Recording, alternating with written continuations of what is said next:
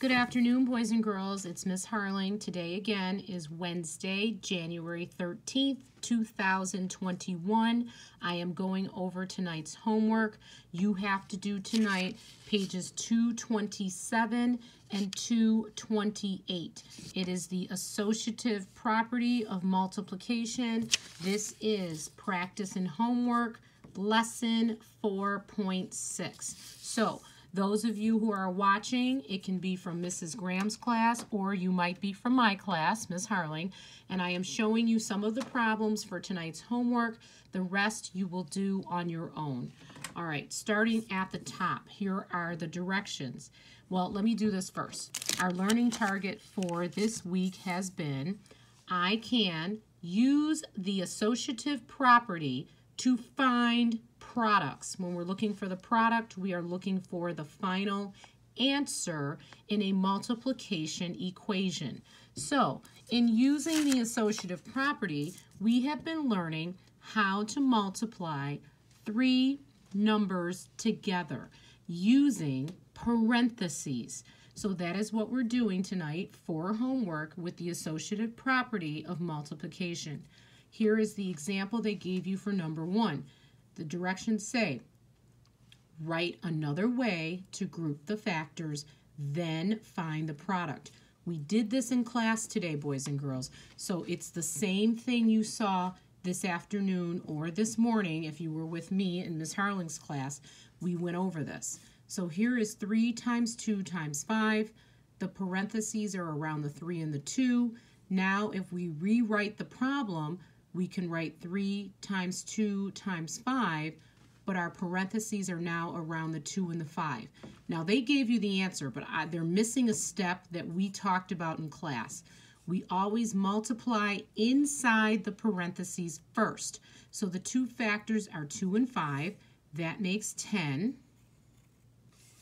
And then we still have to multiply the 3, which is outside of the parentheses. So 3 times 10 would give us 30 as our final answer. So I will do one of these with you, and then the rest you will do at home. You'll do by yourself, okay? So let's see. Let's do number 3.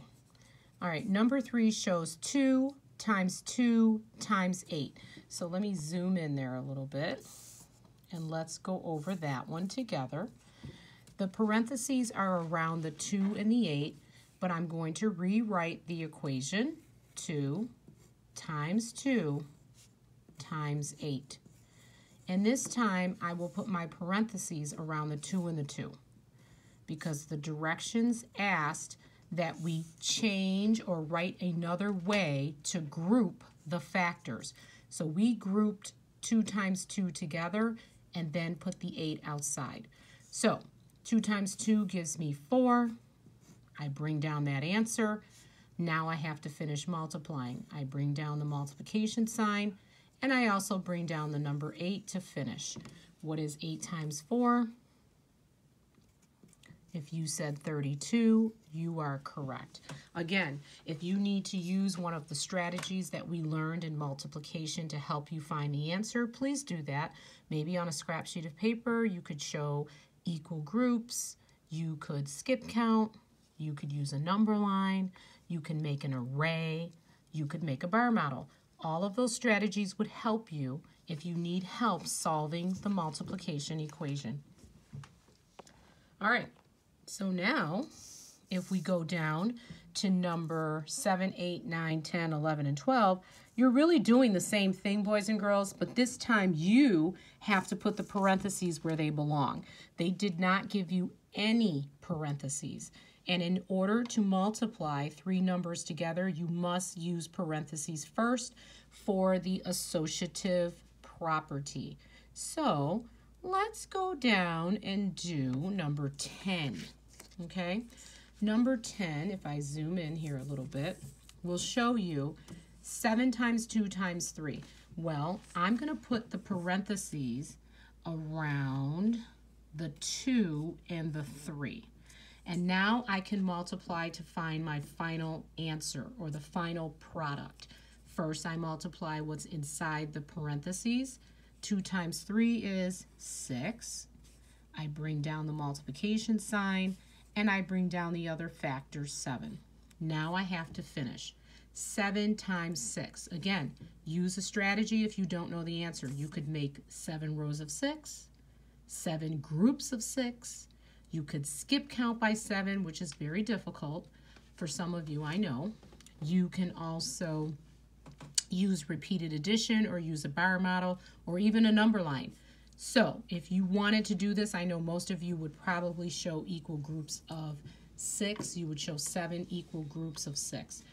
But I'll tell you the answer now. 7 times 6 is 42. So that is your answer for number 10. So, boys and girls, when you are doing number 7, 8, 9, 10, 11, and 12, you must first put in the parentheses and then finish multiplying to find the final answer. It says use parentheses. All right, now we're going to go down to the word problems, and I'm going to do one of them with you. Let's see. Let's do number 13.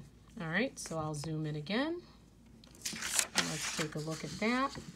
It says, Beth and Maria are going to the county fair. Admission costs $4 per person for each day. They plan to go for 3 days. How much will the girls pay for all 3 days? So now let's underline and circle important information. Beth and Maria are going to the county fair. Admission. The cost to get into the fair is $4. Underline and then circle 4. And that's how much it costs per person. Keyword also is each. We know we're going to have to multiply.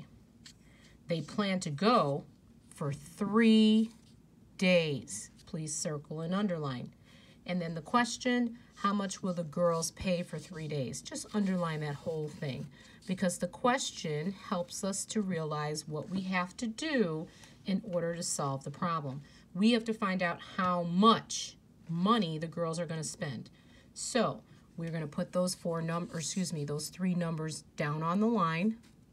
It's $4 to get into the fair each day. They are going for 3 days. And we need to know how much money they're going to spend within the 3 days. So now we're going to multiply. First, we must group 2 of the products together. We are going, 2 of the factors together. We're going to put parentheses around the 3 and the 3. So those are the 2 factors we're going to group together first. So we have to multiply them first. What is 3 times 3? 9. Now we have to multiply the 4 because we did not use it yet. So I brought down the 4. I brought down the multiplication sign. 4 times 9 is 36. So guess how much money they have to spend? $36. All right. You will do number 14 on your own. And then, of course, Ms. Harling is going to do number 15. I always do the writing part with you. So on number 15, it says, write. Why would you use the associative property of multiplication to solve 10 times 4 times 2? How would you regroup the factors? So please write, I would regroup 4 times 2 times 10. So instead of having the parentheses around the 10 and the 4, I changed it to the 4 and the 2, and I put 10 outside of the parentheses. So why would you use it? Because you're multiplying 3 numbers together. That's why you use the associative property, because it allows you to use parentheses. So we're going to say I would oops, I spelled regroup wrong. Sorry. I would regroup 4 times 2 times 10. Please write the parentheses. That's the key word you have to know for the associative property.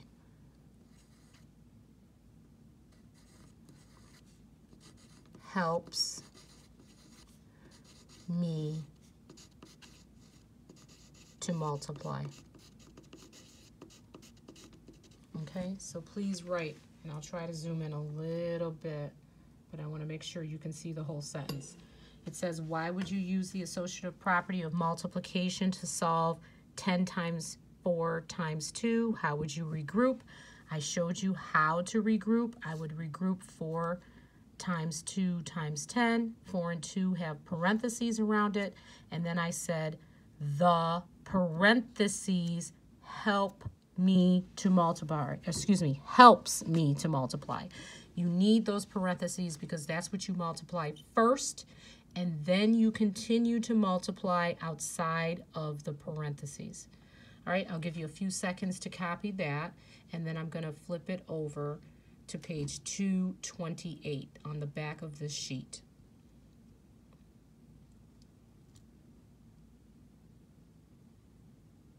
All right, I'm just going to keep it there for a little bit longer.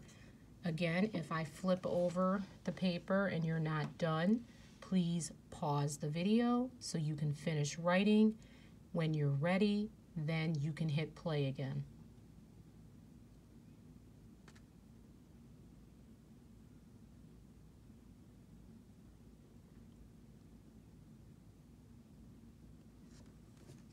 Okay, I'm going to the back. Okay, let's see, number 1 and 2. Again, you're multiplying 3 numbers all together. I'm going to do number 1. It says there are 2 benches in each car of a train ride. 2 people ride on each bench. If a train has 5 cars, how many people can be on a train? A lot of information. Please underline and circle. How many benches are there?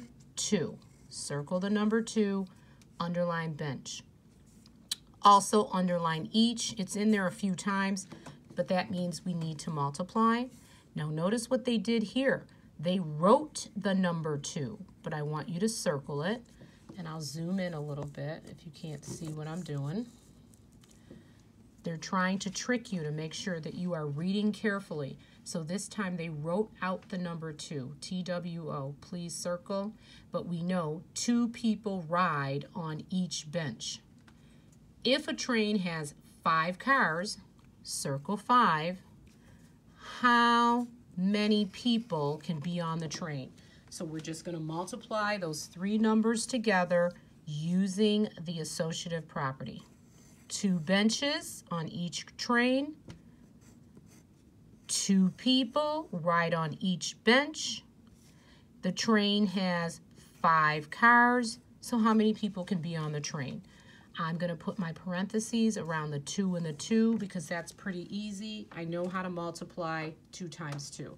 2 times 2 is 4. Bring down the multiplication sign. Bring down the 5. 4 times 5 is 20.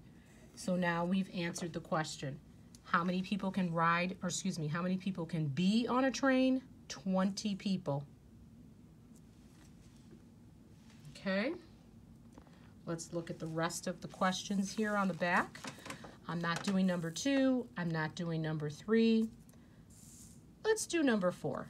Trevor made a picture graph to show how many minutes each student biked last week. This is the key. So let me zoom in again. And it says 1 wheel equals 10 minutes. So you have to count by tens. So here's what the picture graph showed for Trevor as far as how long he biked.